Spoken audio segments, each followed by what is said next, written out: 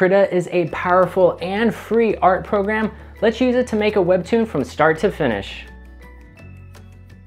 Hey, Walter here, doing what I can to make comics easier because it shouldn't be overwhelming or daunting to tell your story. I make videos about comics and art, so if that's something you're into, make sure you hit that subscribe button. And today we are going to be going over the ins and outs of Krita to make a webtoon comic. So hit that like button and let's get started. First thing, we're going to need a canvas to draw on. So one way to do it would be to create a new canvas that is 800 pixels by 1280 pixels. This is the requirements for Webtoon as far as the largest file you could upload. So if we go ahead and do that, that's going to open up this file and we can draw our panel in here. If you notice, we run out of room pretty quick, so that means we would have to open up another file at the same size, draw our panel in, and then another one, and you realize that quickly you're going to have a whole bunch of files. But we're not going to do that. We're going to use my template, which you can download for free. I'll put the link in the description. So each of these columns are 800 pixels wide, which is the minimum. Now if you want to go larger than that so that you can add more detail, then go to Image, Scale Image to New Size, and just increase the size there. These red areas on my template are the bleed areas. If you want your art to go to the very edges of Webtoon, draw and color into these bleed sections. Now that we have our canvas, let's go ahead and start the art. Let's assume that we have a script that looks like this. Episode 1, Panel 1, establish a school, kids walk towards it. Sam says, "You ready for the test?" Panel 2, Sam and Sarah are walking towards the school. Sarah is worried. "No, not at all. You." Panel 3, Sam laughs. Sam, "I am 0% ready." The first thing we're going to do is thumbnail our comic. Some people call this panel layout or storyboarding. Thumbnail is a standard US comic term. Basically just quick sketching out your story so that we can see that everything works without spending too much time on drawing. I have other videos about this, so make sure you check those out. So let's pick a brush we want to use. I'm going to use their basic 5 size brush. I'm going to use full opacity and size at 12. You can use the slider to change it or type it in here. Now these are the settings that I like. Of course, you should play around with different stuff. Try different brushes. See what works for you. Here's the eraser if you want that, because you know we're going to be needing that. And if you want even more control, this button right here will take you to the brush settings, and there's a crap ton of stuff you can change in there and get to your preference. So to do the thumbs, we're going to create a new layer, rename that layer Thumbs. We do that by double clicking, and then we're going to sketch our story out in thumbnails really quick. Remember, thumbnails don't need a lot of details, just simple shapes, stick figures, and then placement of the word balloons. Now that we have our thumbs, we are ready to Pencink. Pencink is a term I made up for penciling and inking at the same time. Since we're working digitally, there's no reason really to waste time sketching, penciling, and inking. Just go straight to the inks. If there's something that is too hard to just ink straight off, you can create a new layer and then sketch in there really quick and then ink over the top of that. Notice that when I'm inking, I close off the shapes in the bleed area. I'm going to show you why I do this later. Because we're working digitally, this is a cool trick we can do. We're going to create a new temporary layer, and then we're going to draw all the students walking towards the building. But you can see I'm just drawing the kids overlapping the school, but I'm not worried about that now. Once I'm done, I can go back to the Pencink layer and then erase all the places where the kids overlap the school. And now I just go back to our temporary layer, right click on it, and then just have it merge with the layer below. And now we're back to one layer and we're good to go. There's also the flip side to it where I can draw this cloud going on top of the school on our temporary layer. Then I can go and erase the cloud without affecting the Pencink layer. And you do the same thing, you just merge it with the layer below. Now this panel has a panel border, so let's go ahead and create that. First thing is to create a new vector layer. We're going to name it Panels, and then we're going to select the rectangle tool, and we just drag that out to create the panel. There's a bunch of settings up here in the upper right that you can change how thick it is, and you also want to make sure that you don't have a fill in there because that's going to show color on the inside of the box. We don't want that. We would just want it clear, but we do want a border. We do want to stroke around it using the brush and making sure that it is black. And we're just going to go ahead and create the other panel while we're at it. If you had a whole bunch of panels, you could just do this all at once. I also like to lock my panel layer so I don't accidentally start drawing on it. Okay, and here's the trick that if you're having a hard time penciling, just create a new temporary layer and just start sketching or penciling like you would usually when you're trying to figure out a drawing. Once you figure it out, just go ahead and lower the opacity on that. You can turn off your thumbnail layer so you can see your sketch layer a little better, and then just go ahead and ink on your Pencink layer, and once you're done, just delete that temporary layer and you're good to go. All right, so we're gonna move on to the coloring phase. Go ahead and create a new layer, rename it Flats or Colors. We're going to use a few different tools here. We're going to use the paint bucket tool or the fill tool. We're going to use the lasso tool and also the rectangle select tool. Now you can see there I filled in the color and that completely wiped out our lines. What we need to do is we need to go to the layer type or the blending mode for our flats layer, and we need to change it to multiply instead of normal. Then we use the paint bucket tool to go in and quickly fill in the colors. Now you can see when I put that white color down for the clouds, it only fills in next to those lines, and that's why I closed off those shapes when I was doing the inking. Now sometimes you might not have perfectly closed off your shapes, and then the paint bucket is going to fill outside of that.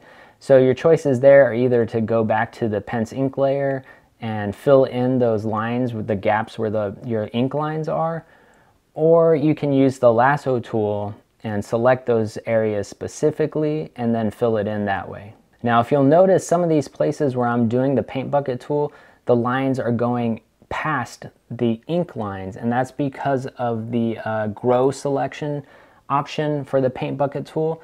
You're going to have to figure out exactly what pixel size that needs to be for your particular art style and also for the size of the brush that you're using.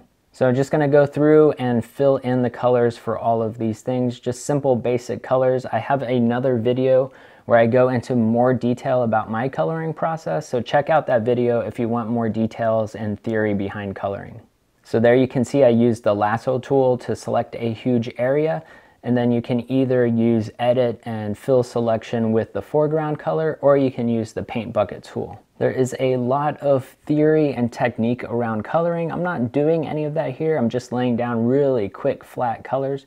Like I said, watch my coloring videos if you want more insight into how to color or what colors look good. So you can see there I just used the rectangle select tool and just selected the entire panel, and then went to edit and fill selection with the foreground color just to set the color for that particular panel.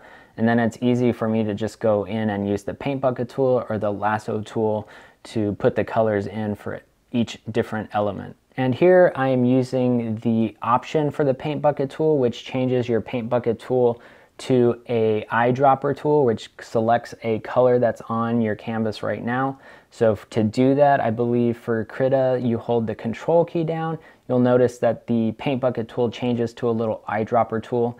You can click that on your canvas for the color that you want, and that's how I was picking up the orange hair, the skin color, and etc. from our second panel to be used in the third panel.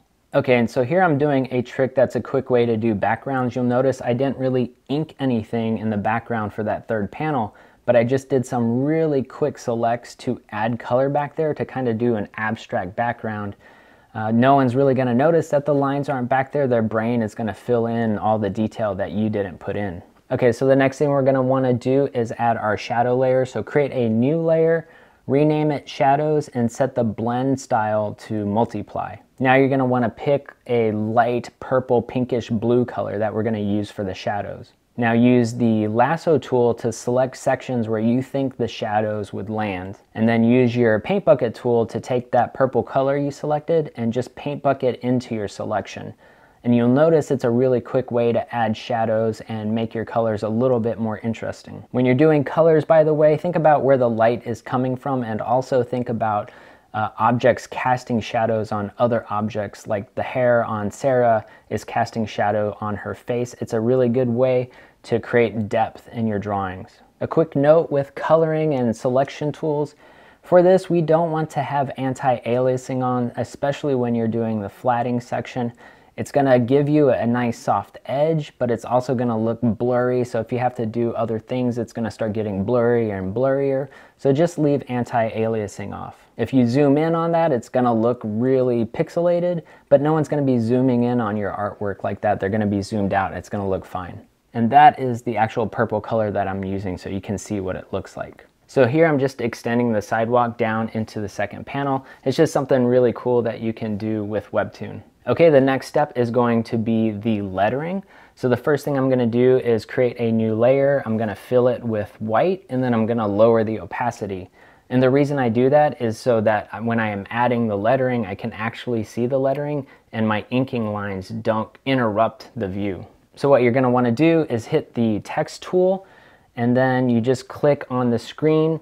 Now I'm going to be using Out of Line, which is a font that I downloaded for free from blambot.com, and for my pixel settings I'm going to be using 15 for the font size, and make sure that your font color is black. Now if you'll notice, when I type these words out, there is a huge amount of space between each line. Now that's a lot of wasted space.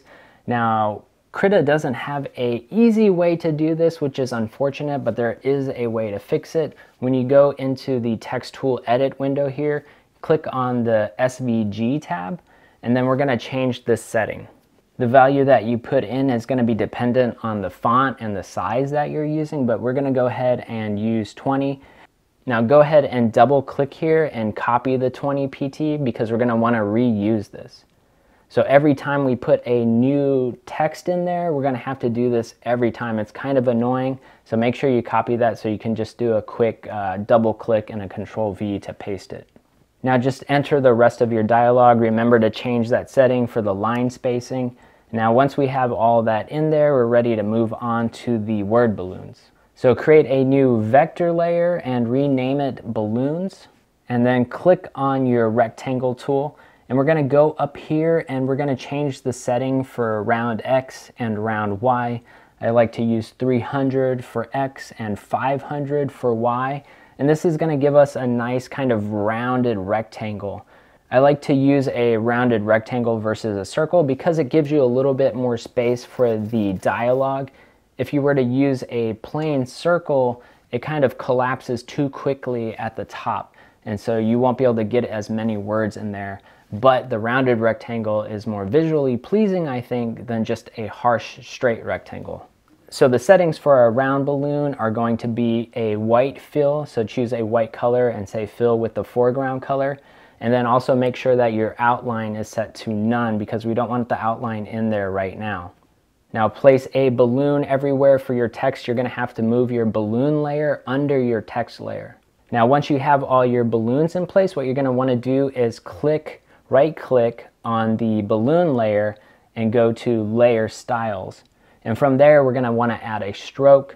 Just click on stroke, make sure you hit the little checkbox, and then pick the size of the stroke that you want. Again, it's going to be dependent on your size. You kind of want your stroke to be slightly thicker than your thickest inking line so that it sticks out from those. So you'll see that puts a nice outline around all of our balloons, but we're not quite done yet. We want to add a tail to each of these balloons.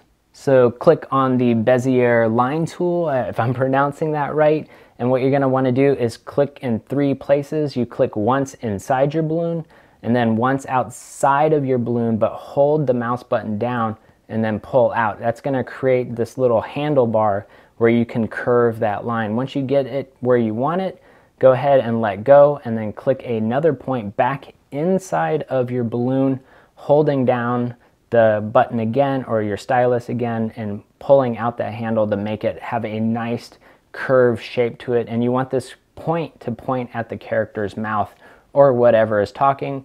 And then finally click back to your original point to close it off, and you'll see that it merges the 2 shapes together.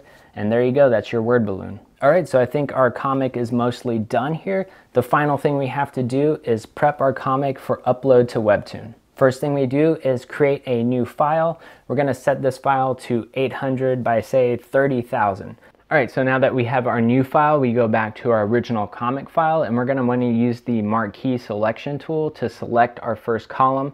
Make sure you go into that bleed area so that you get all of the artwork. Now go back to our new file and hit Control V or go to Edit Paste to get that column into our new file. Use the Move tool to get it at the very top of our page or wherever we want to put it, and make sure that we get the right sides of the art in there with the bleed going out to the edges. Repeat that for as many columns as you have. Of course, we only have our 2 columns. Now, when I paste this second column in here, you're gonna notice some of that white space wants to overlap that first column. So we can just do a quick fix here by setting the blending style for the second column to multiply. Now that white is gonna kind of vanish on top of the first column's artwork. So get those two columns situated to where you want them, how much spacing you want between all of them. And now what we have to do is cut off all of that unused space. And we're gonna do that with the crop tool. Crop tool is really easy to use. It's like the marquee selection tool. We just highlight, we click and drag, getting all of the artwork that we want in this little box, and then you just hit enter and it cuts everything else out. All right, so this is our entire comic, but if we look at the file size, we're gonna notice that it's too big for the requirements for Webtoon. Webtoon wants 800 by 1280. Ours is like 800 by 4000 something. So what we wanna do is we wanna export this file as a JPEG file. And then we're gonna go to a website called Croppy, which is super easy to use. Just pull it up, that's the link. Make sure that line Webtoon is selected. Go to their file, wherever you saved it, click on it, upload it, and you're gonna notice that it splits it. It might take a long time if you have a really long comic, but you can see that it's splitting the comic like in between artwork or in between word balloons. That doesn't matter right now because when you upload it to Webtoon, it's gonna merge it all together without any spacing. And then you just download the zip file that it creates, and if you look in the contents of that zip file, you're gonna see all of your files in there, and those are what you're gonna upload to Webtoon. So with Webtoon, you log in, click on your name, go to dashboard, and you're gonna see your comics in there. Now, if you don't already have a series created, just click on create series, pick your genres, pick your name, put a description in, whatever. Now, once you have your comic, just go to your comic in your dashboard and hit add episode. Fill in the episode information and then click select files to upload. Select the files that Croppy just cut up. Make sure that they're all in order, 0, 1, 2, 3, 4. Put in some notes and then just hit publish. Now the comic is uploaded, people can read it, click on it, check it out, make sure that it all looks good. And then of course, click on the heart button just to like your own comic, because why not? You did a lot of work for it. It deserves your own love as well as other people's love. And then why not put a little comment in there thanking people for reading and just saying anything that's important that comes to your mind about that episode or whatever is going on in your life, so people can also reply to that comment. Because when they reply to that comment, you're going to get notifications about that. Now, if we look closely at my artwork, you're going to see where some of my paint bucket tools did this weird artifacting where it didn't quite cover up the line. And that is going to be that growth option for the paint bucket tool. And so obviously I didn't have my settings right. You're going to want to mess with your own grow selection options here. I should have had mine around 3 pixels depending on how thick your lines are. You might have to use different settings. Like if I use a huge amount, you can see how the color goes outside of the hair by a huge amount. So you obviously wouldn't want it too big. You don't want it too small. And that's it. That's our entire comic uploaded for people to read using Krita. That should get you started on your Krita comic journey. Safe travels. Send me a postcard when you get to the other side, otherwise known as a link to your comic. And if you want to support me and these videos, why not check out my comics that you can purchase online at the link down below. And if you want to keep making comics easier, be sure to like, link, love, hug, and hit that sub button for more sweet, sweet goodness. Catch you in the next video. Peace.